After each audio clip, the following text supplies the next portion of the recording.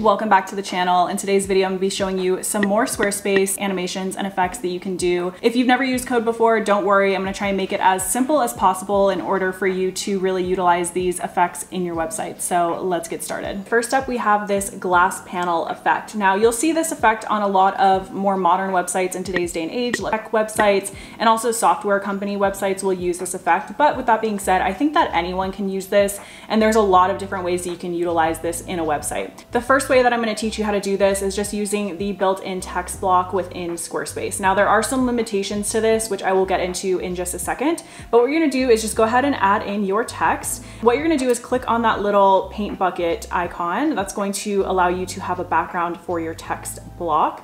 And you can choose the color that you want. I personally think that having like a more see-through-ish gray color works the best for this, because that would obviously give you that glass effect, but you can choose whatever color you would like. Now what you're gonna do is click on blur, and you're gonna see that that's going to automatically apply that. And what you're gonna do is you can either blur this a lot or just a little bit. And then I'm gonna go ahead and just lower that opacity just a little bit more. Now, if you go to resize this, you'll see that now you have a nice glass effect. You can also edit your corner radius. So if you would like to have more rounded corners, you can go ahead and do that as well. And if you wanted to have a stroke around it, you could. I'm not going to for this, but you'll see right here that that does create a transparent element. You can go ahead and add in your text. The only thing is that you're a little bit limited to how you can style your text on this block, because it's going to keep all of the text just within the same text box. Now you could go in and just add in another layer of text over this, but keep that in mind that it's going to be a little bit more limited on how you can style your text within that box. Okay, let me show you how to do this with a little bit of code. Personally, this is my favorite way to do this effect because I just find that it does look a little bit more realistic with the glass effect, instead of just kind of having like a little bit of that blur effect on the text box. And also I find that it's a little bit easier to kind of layer text and move things around within the element. So go ahead and add in a shape block. Now this shape block can be as big or as little as you would like. You can always resize it later on. What you're gonna wanna do is make sure that this is set to, again, a little bit of a see-through white color. That's really going to get you the best results for this. Now I am going to share the code down below for free that you can access. That way you can just copy and paste this directly into your account. But what you're gonna do is go ahead and copy that code. And then you're gonna go ahead into your custom code panel, go to custom CSS, and go ahead and just paste in that code. Now what you're gonna wanna do is make sure that you have the Squarespace ID plugin on Google Chrome. It's the easiest way if you are gonna be utilizing code in your websites. It's just nice to have this extension because it allows you to find different block IDs a lot quicker. So once you have your plugin right here, just go ahead and click on that. That's gonna pop up with your block ID. Go ahead and just click it to copy it, and then you can just go ahead and paste that directly into that effect. Now you'll see that this is going to already apply the effect. What I need to do is actually go in and lower the opacity even more for this block element. I'm gonna just drag this all the way down like so, and then I'm gonna leave it, and now you'll see that you have that nice glass block effect.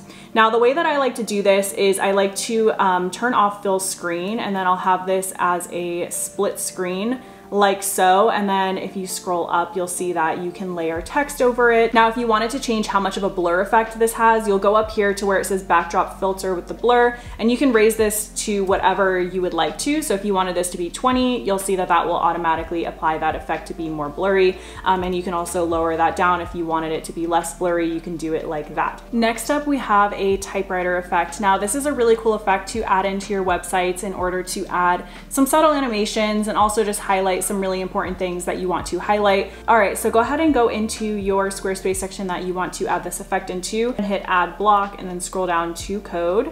You're gonna go ahead and double click on this. That's gonna open up the code editor, and then just go ahead and paste that code in. Like I mentioned, that code will be linked down below for you to access, so you can just copy and paste that. And then I'm gonna show you how to edit it. That way you can get the most out of it. All right, so once you have your code pasted directly into there, go ahead and click on preview in safe mode. This is going to allow you to preview what the effect is going to look like. Now I'm gonna go ahead and just center that like that. And what we're gonna do is I'm gonna go over a couple things that you can edit within here. So first of all, you can edit your font size. So if you want it to be very, very large or a little bit smaller, you can go ahead and adjust that. right there. And you can also adjust what your font is. So you'll want to make sure that you are pasting or just typing in the exact name of how that font shows up within Squarespace. So I'm using instrument serif for this. So I'm going to just type in instrument serif exactly like so. If you have some discrepancies with your text name, it's not going to work. So just make sure that that is typed in correctly how that shows. Now down here is where you can edit your cursor color as well as the text color. Now what you can do is you can paste in your hex color. That's the easiest way to do that. So if you want to have your cursor color be changed, you'll just edit this right here. And then if you want to change the color of your text, you'll just go ahead and edit that down there. Now, if you keep scrolling down, what you can do is change out what your typewriter effect says just by swapping out these lines of text. You want to make sure that you are keeping your text within those quotation marks in order to make that work. So if you wanted to change out any of these lines, you'll be able to do that. Now, if you wanted to have multiple lines of code, not just these three, you can always just copy and paste this. Just make sure that you put a comma after it like so in order for that effect to still work. Now, you can also change how fast your typing speed is as well as the erasing speed, and then if you want to have a longer or shorter pause between any of those effects, you can go ahead and edit that in there. Now, another thing that's important to note is there will be a section down here where you can adjust your text size on mobile, because obviously you do not want to have a very large typewriter effect on your mobile design. So you'll see right here that this is still pretty large. Now what you can do is adjust your font size just down here. So if you wanted to adjust this to 15, that may be a little bit too small, but you'll see that that will adjust it on your mobile device. One thing to keep in mind is that when you go back to preview this on the desktop, it is going to look small like this, but when you hit exit and then you go to actually preview this, you're going to see that that text is still the correct size. So that will allow you to edit on your mobile devices as well as the desktop in order to keep everything accessible and readable across all platforms. All right, next up we have a custom cursor. Now this is a really fun way to just add some personalization to your website and make it a little bit more unique. Now what you're gonna do is go ahead, again, grab that line of code that I shared down below, go over into your custom CSS panel. What you're gonna do is go ahead and create the image that you want for your custom cursor. You do have to have it within a specific ratio, which I will put on the screen. That way you know what size it needs to be. Once you have that, go ahead and download that and save that to your computer, and then go into your custom files right here and then click on add images and fonts. Click on custom files again and then just click on that image like so. That's going to add in that URL. And then when you hover over onto your editor, you're gonna go ahead and see that custom cursor already loaded and ready to go. Now you have a cute, fun little custom cursor. So again, you can get really creative with this and it's super easy to do. Next up, we have an image rotating on scroll. Also, I don't know, I'm kind of hungry right now and that's why I'm like going off of this like breakfast vibe, but basically you can apply this effect to any sort of image or element on your website, and it basically is triggered by scrolling. So when you scroll on your page, that image will rotate. So let me show you how to do that. So once you're on your section of your website, go ahead and add in a code block. So you're gonna go ahead and add your code block and double click on that again, and then just go ahead and paste in that code that I shared again below. And what you're gonna wanna do is you're going to want to swap out this block ID. So like I showed you earlier, make sure that you have that Squarespace ID block finder. That's gonna make this the most easiest for you to do.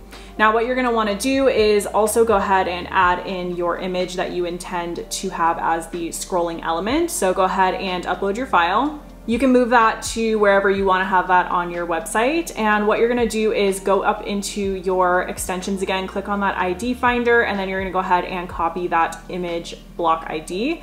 Go back into your code, and then what you're going to want to do is just go ahead and replace this line with that block ID. So go ahead and exit out. You can go ahead and save that. And then when you go to preview that over here and you start scrolling, that will automatically apply that effect. Now, if you wanted to edit how fast this is scrolling, you can go ahead and adjust that right here. So if you wanted to adjust that to 5, and then we're gonna go ahead and preview that, you'll see that that goes a little bit slower. So the lower the number is, the faster it'll rotate. The higher it is, the slower it'll rotate. So that's gonna be it for today's video. If you like this video and you found it helpful, make sure that you give it a thumbs up, and also make sure to subscribe. I'm gonna be posting a lot of videos about Showit and Squarespace and web design on this channel, so make sure that you are subscribed so you don't miss any videos. And if you have any questions or if you want to see specific videos, feel free to leave a comment below, and I'll see you guys in the next video.